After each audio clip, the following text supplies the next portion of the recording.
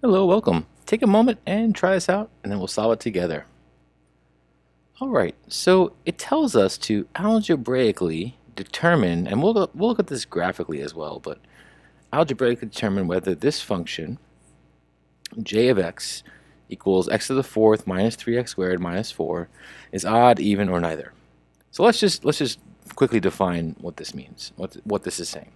So an even function, I think of a parabola, means that f of x equals f of negative x. What does that mean? Well, imagine you have a little parabola. Okay, let's say it's x squared. Whoop, here's a parabola.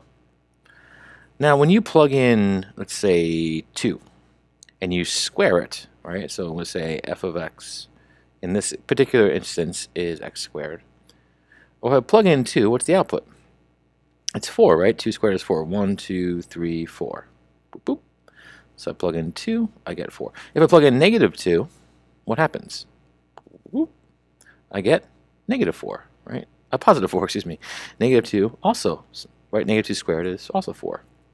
What does that mean? Well, this is what an even function does. Now, an even function basically says if you plug in a value or its opposite, you get the same output. So in this case, we're saying that f of 2, which is 4, equals f of negative 2. And in general, we're saying f of x equals f of negative x. That's an even function. So if we're going to prove it algebraically, we're going to plug in x and negative x to this thing and show that we get the same output. For an odd function, let's do odd next. Odd functions, I think of a cubic function. And basically, the way I think about that is that if I plug in a value or its opposite, they're not the same, like an even function, they are opposites of each other. So this tells me the opposite of f of negative x equals f of x. And a quick way to maybe draw that out, let's just draw a cubic function. And let's say, it's really sloppy, 1, 2. I could probably get away with 1 and negative 1. I'll show you what I mean in a moment. Okay. All right, so sloppy graph. But the idea is this is 1, this is negative 1. If we plug in 1 to our function, our output is 1 cubed. I'm saying that in this case, f of x is an odd function, x cubed. And it does work that way with power functions.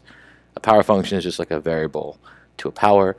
And if you have a variable to an odd power, it will make an odd function, and a variable to an even power will make an even function, but it's not always as simple as that.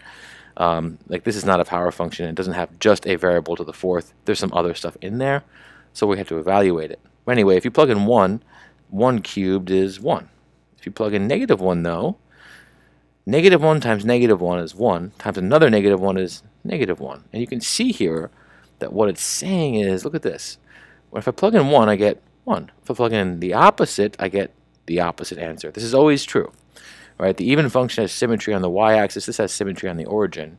And that just means that, in this case, if I plug in negative 1, it doesn't equal, sorry, if I plug in, I'll erase that. Come on, Sean. If I plug in f of 1, I'm not going to get the same as f of negative 1. I'm going to get opposites. Right? The opposite to make them equal. So like the opposite of negative 1 is 1. That's always going to happen. So we can prove this is odd by plugging in x and its opposite and seeing that we get opposite results. If we don't get exactly the same thing, like an even function, or exactly the opposite, it's neither. So without any more suspense, let's do it. So let's see what happens. If I plug in if I plug in negative x to j, what would happen? I would get negative x to the fourth minus what? 3 times negative x squared minus 4. Well, negative x to the fourth, that's just x to the fourth. Right? Those 4 negative x's multiply to a positive x. Negative x squared is x squared, so 3x squared minus 4. And look at that. We're at the exact same thing as before. So this is what j of negative x equals, but that also equals j of x. So I would make a statement. I would say, since, I'll say it, but I would write it out. Since j of x equals j of negative x, we know it's an even function. But as promised, let me show you that on a graphing calculator.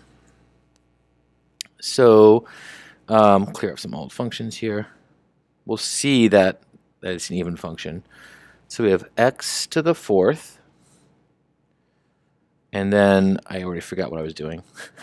Minus 3x squared minus 4. Okay, minus 3x squared, and then minus 4. In the graphing calculator, I just press zoom 6 to give me a standard zoom.